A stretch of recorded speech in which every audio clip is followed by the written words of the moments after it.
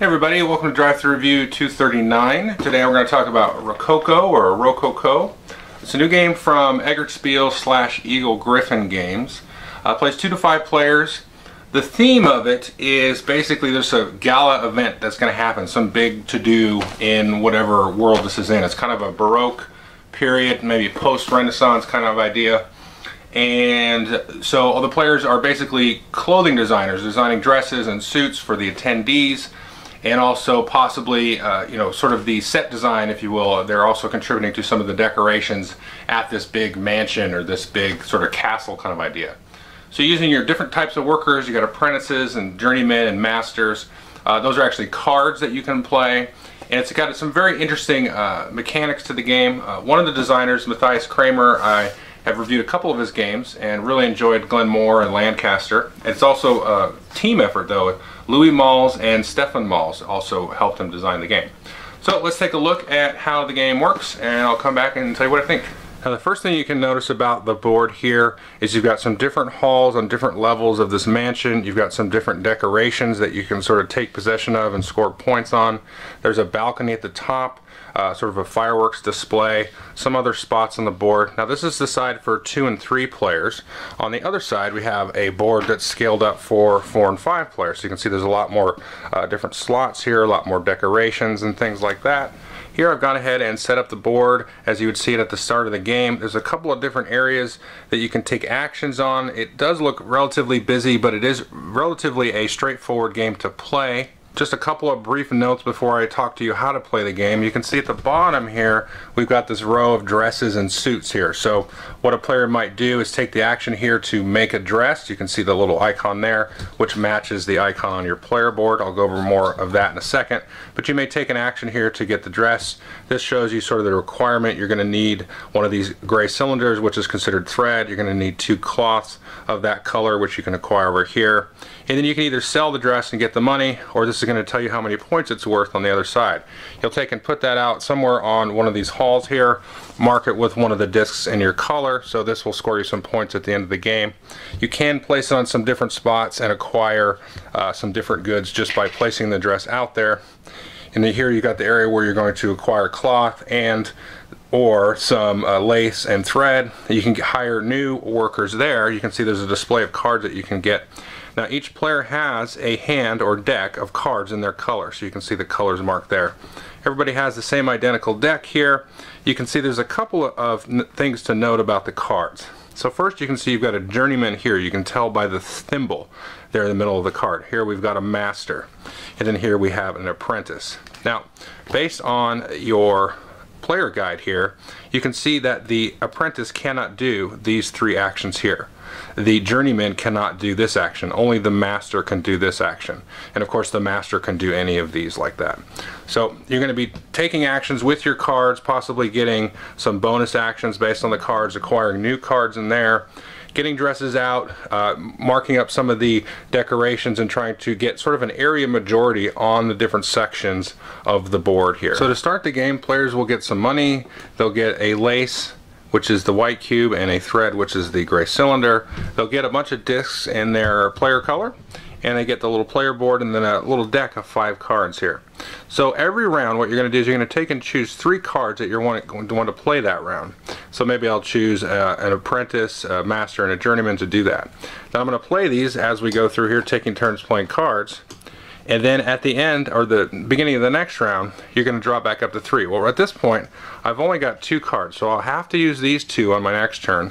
Then now that I'm out of cards in my deck, I'll take and basically turn this back over, and then I can choose one of these 3 cards here, let's say this one here, and add that there. Now as you acquire more cards, and even as you acquire them during the round, you can take those cards into your hand, and then you can play them immediately that round, and your deck will get a little bit bigger, give you some more options per turn. But you're always going to draw 3 cards and use those. Now there are 6 main actions in the game, and you can take any of these actions by playing a card. And as I said earlier, depending on the sort of level of apprenticeship and mastery, you can do or can't do certain things. So the apprentice cannot do this action here, which is to get the queen's favor. So you have to do that with a master or a journeyman, which are again these 2 cards here, like that. So let's just talk about all the different actions like so, and then I'll get into more of what the bonus actions can do. So you can play this guy, do a main action with this, and then if you want, you can take the bonus action here. Now you can skip the main action and skip this action if you want to, but you have to do them in this order. Do your main action based on one of those there, and then the bonus if you want to do both. And you can see all of the action spaces on the board have a matching little icon there, so it's easy to see where they reference. It's very straightforward and simple. This action here is basically to take the Queen's Favor card. You'll get $5 when you do that, and then if you take her on the last round, you get 3 bonus points. But basically what that's going to do is give you this, which is the first player marker. So this is pretty much just to get a little bit of money and then also take first player for the next round. The next action here is to go and acquire some basic materials for making the dresses. And here we can see we've got basically 3 rows of materials. There'll be a little pile there off to the side of face down. And when you go here, there's a couple of different things you can do. So you can see here it's got sort of a price chart here.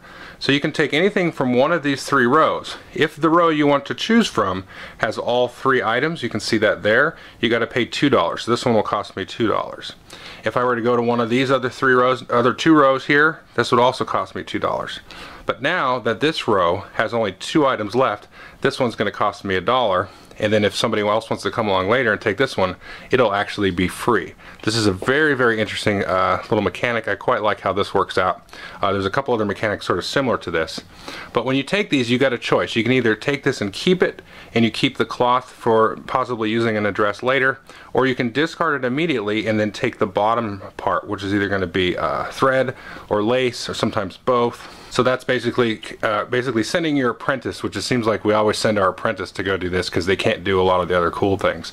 So you're going to use that card and then go and get that. So very quickly, one example of that, I maybe use the apprentice here to go and then purchase one of those there, and then you can also see his bonus action is to get another one. So you could go and buy one for 2 and then take another one from another row for free based off his bonus action. The next action you can do here is to actually make a dress. So if we just move slightly up here, you can see there's the area of the board associated with that. And we've got a nice selection of dresses to choose from. Now at the end of the round, if there are dresses in these 2 slots here, these are going to get discarded.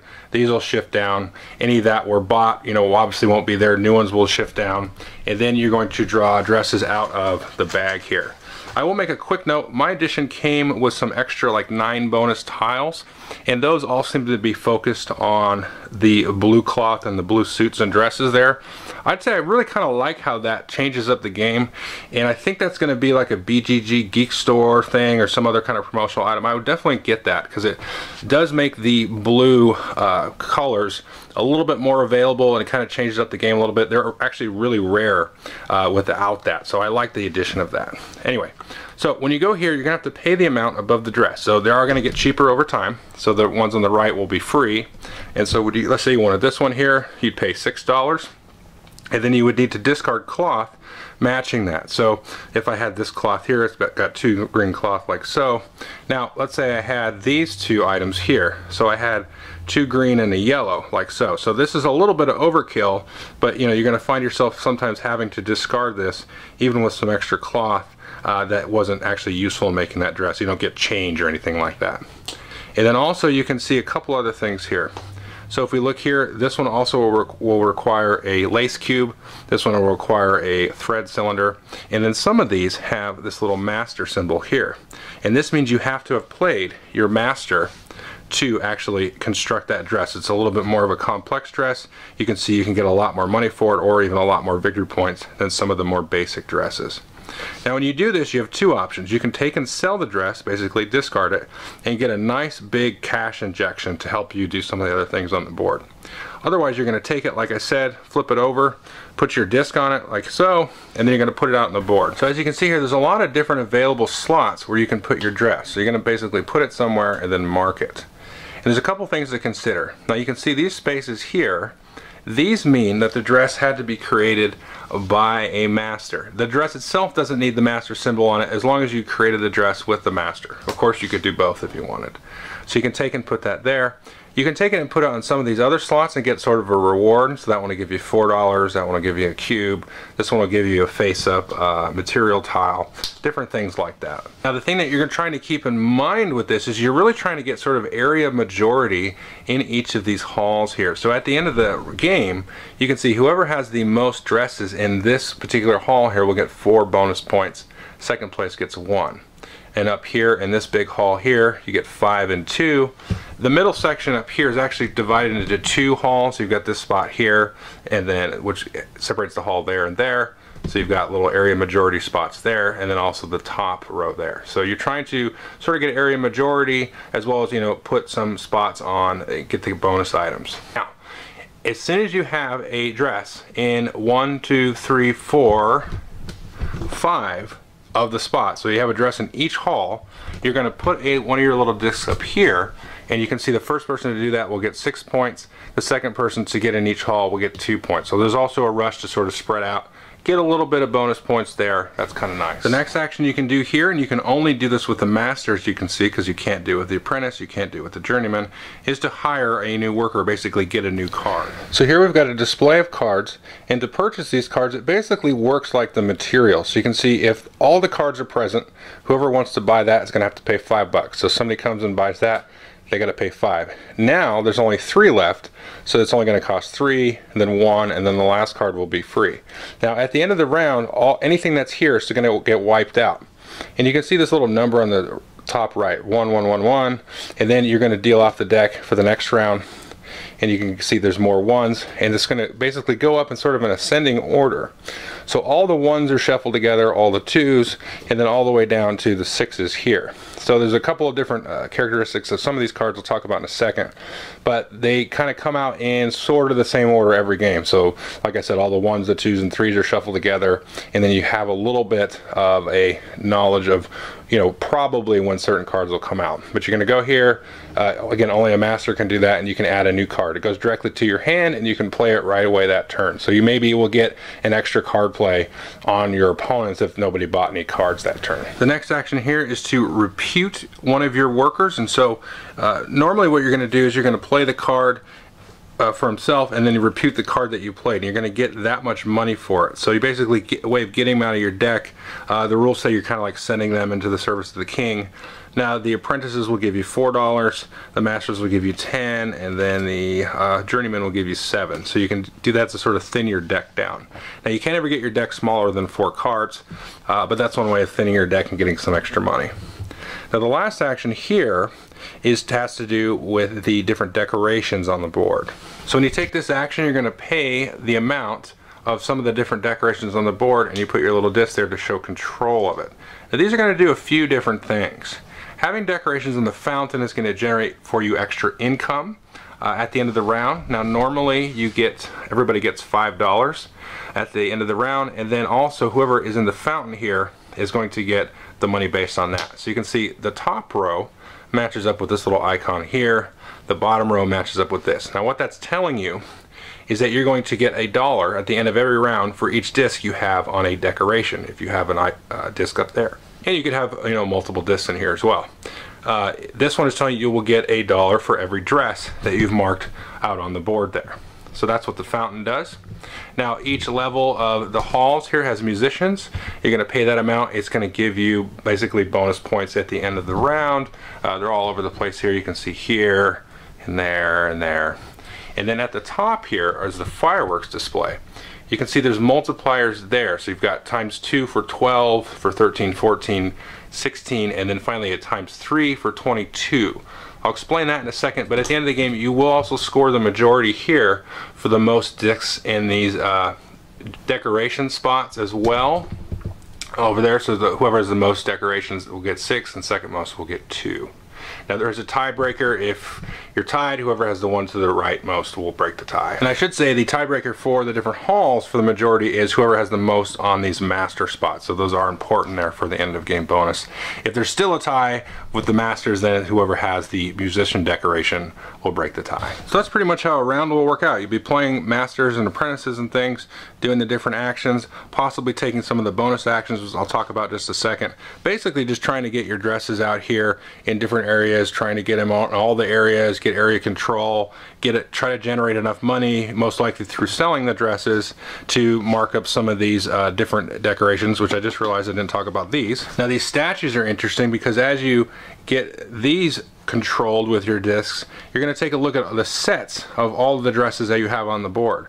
So you can get sort of like 8 points at most for a set. So for every set of all the different dresses, you get 2 points per dress. So if I had, let's say, 8 dresses on the board, and 4 of those were all a different color, and then maybe the next 4 were like 2 yellows and 2 greens. So I could get 2 points for each of those different sets up to a maximum of 8. So let's just talk real quickly about some of the bonus actions on the cards. It does come with a very nice aid on the back, and you can see, remember how I told you the cards kind of come out in sort of an order?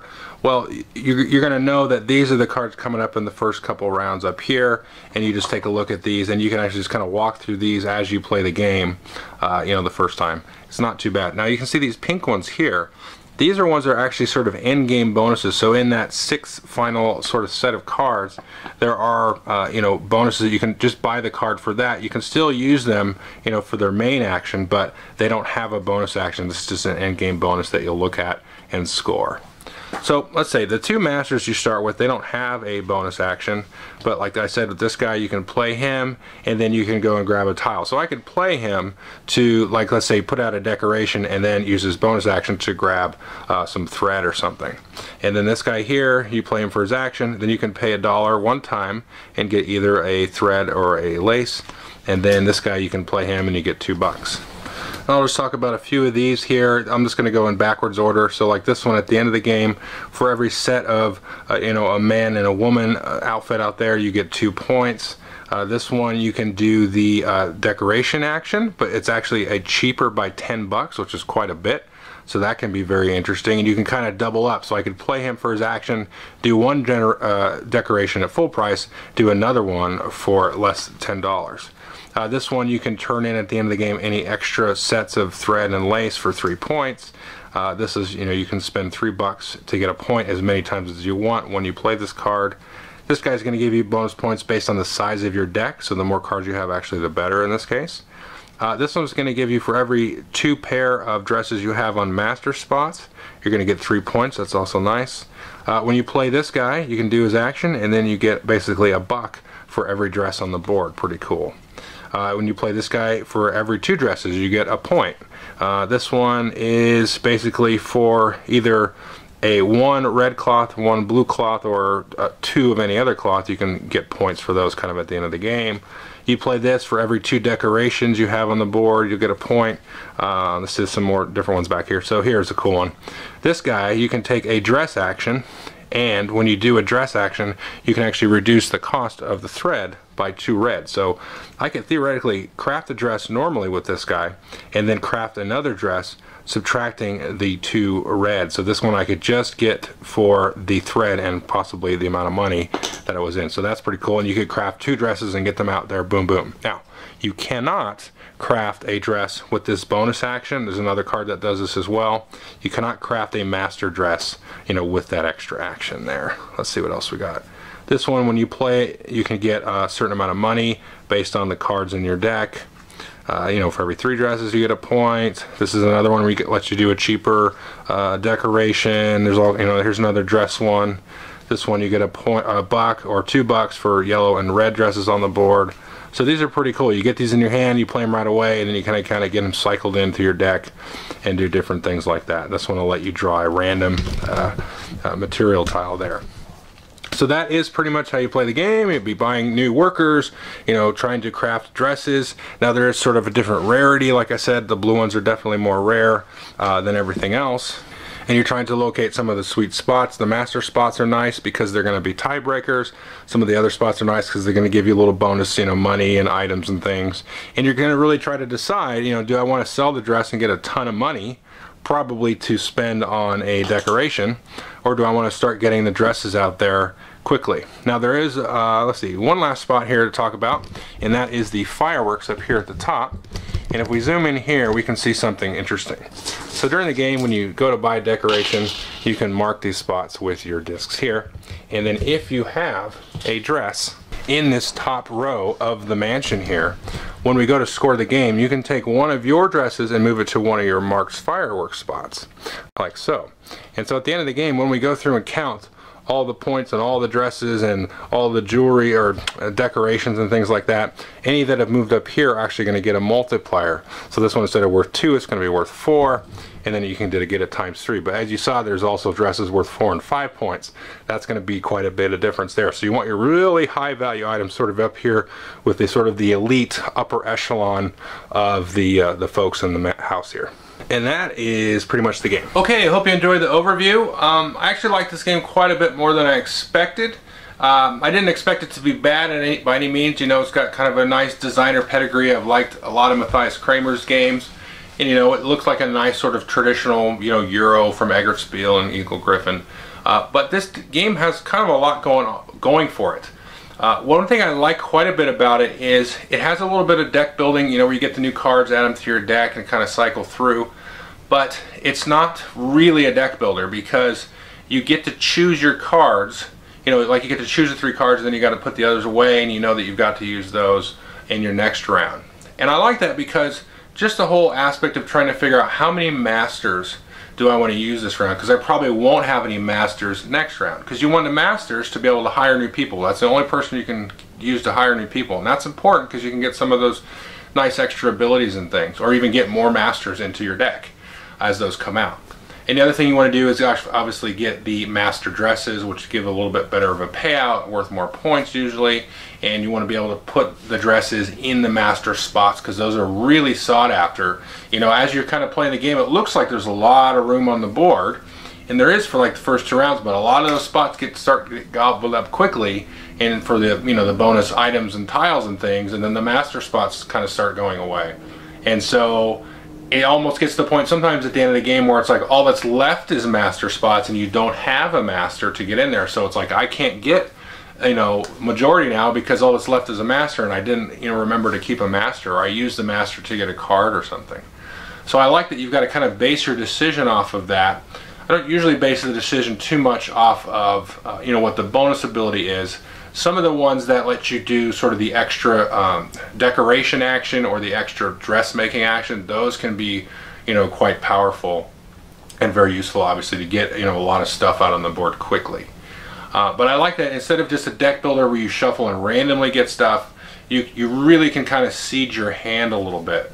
And it kind of reminds me in the vein of, you know, City of Iron kind of tried to do this, and Class Road also kind of tries to do it. But in my mind, this kind of takes that sort of same sort of card choosing, sort of, you know, almost a hidden hand and reveal kind of thing, but really does it in the right way. Because you have to really be considerate of what materials are in front of everybody's board, you know, what kind of dresses do you think they're going to try to make.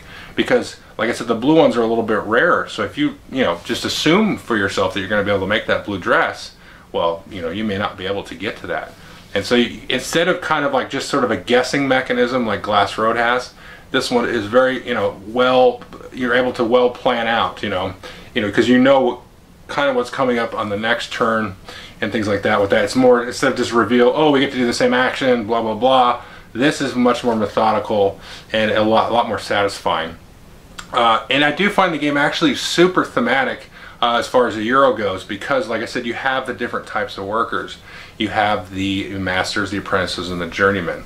And the apprentices have no business making dresses. They're kind of running around sort of like a, you know, like a gopher in movies. You know, basically, go get me some coffee, go get me some cloth, go get me some lace, and come back and you can watch me make these, you know, elegant clothes. So I like that aspect of it, and you know, you've got sort of the different abilities that kind of go along with that. I like the different echelons in the mansion. And one thing we were talking about the other day, or yesterday, was it would be neat to see this sort of themed, like in a little bit more modern. Because a lot of, you know, board games, especially Euro games, they're set between like the Renaissance or Middle Ages up until, you know, like the 1800s or something. They're always like in that time period, and that's kind of where this sits. But if you were to modernize it, and this is totally my American, you know, centric attitude. This is where I live, so sorry, but I totally am seeing and envisioning like a red carpet event. I mean, you could do it like in the Cannes Film Festival, you know, for whatever. I don't know why I'm worried about that, but a more modern thing, like you could do the Oscars. That was the thing I was thinking of, because for American, you know, that's kind of our culture here, and you know, we don't have a lot of cultural history going back that long, whereas in Europe it goes back forever. So on our side, you could have like an Oscar event. You could have this to be like the Man Chinese Theater or wherever they do the Oscars. And you know, you're basically like the Vera Wang and the different designers, and you know, you could be outfitting the different actresses and actors with their clothes and decorating the hall and all that stuff. That might be cool to maybe revisit that, as if there was any desire or thought that it would be a mass market appeal. I don't think it would be, because there's a lot of icons and stuff. But yeah, I think this would be neat in a kind of a more modern theme. I do like this theme though. I like the idea of this sort of upcoming event. It's a new theme that, you know, you don't really see, even though the time period isn't really that new. You know, the idea of like, okay, well, there's a big ball or gala or, you know, political event or, you know, event for the royalty or something, and everybody's like worried about, you know, looking cool and trying to be all impressive, and they want the really expensive gowns so they can get up and then watch the fireworks at the end from the balcony and stuff. That's kind of a neat idea. And I like that even though you're more of a dressmaker, you're still participating in sort of the set design or the interior decoration of the event, and kind of setting up the whole event as a whole. So it's got a lot of cool things going for it. It really kind of strikes me, as far as the recent games go, a lot kind of like Lewis and Clark. You've got sort of a row of cars you're going to buy and then kind of get your little engine going. Lewis and Clark is more of a race, and this is definitely more of a Euro. I mean, Lewis and Clark is definitely a Euro, but it's definitely a racing game. It's a race to the finish. This has got a lot of things, area control, you know, resource management and things like that. But the timing elements are still there, because you're trying to grab those really high dollar dresses and the high victory point value dresses. So you've got to keep in mind what resources everybody's using. So yeah, so this one's staying in the collection for sure. You know, I kind of didn't expect it to stay in there, because I really enjoy Lewis and Clark. And I do think that maybe certain folks will like Lewis and Clark better, and other folks will like this better, because they have a similar deck building element, similar kind of mechanism, some really nice, interesting takes on the mechanisms. I really like the whole purchasing of the cards and the cloth tiles and things. Instead of like the dresses where it's kind of a through the ages, oh, stuff's just going to get cheaper and cheaper as it sits there. This is sort of almost a very light take on a supply and demand. So the first guy in there is going to get the best thing, but they're going to pay the most for it. And then the other people are going to come in, they're going to get something not quite as good, it's not that swingy, but they're going to get it for cheaper. So that's kind of the benefit of waiting. And you can maybe figure that, oh, well, I really want that one, but nobody else will want it, so I'll hold off on going and buying that card, and then I'll get the thing I really want for cheaper. So there's a little bit of gaminess that can happen there. I really like that part of it. Okay, I think I've talked enough. Probably got myself in trouble, but definitely take a look at this. It's a very small print run, unlike Lewis and Clark, which is too bad, because they're both excellent games. So definitely take a look at this. Very easy to get into. Plays great. You know, different player counts and things. I haven't played with 2, but I'm sure it's fine. Whatever. I don't usually like to play these kind of games with 2. I don't know what. I mean, these games are not designed for 2 people. Usually, they're designed for 3 to 5. But it plays 2. So if you have the opportunity to try it with 2, probably fine. Okay. Thanks.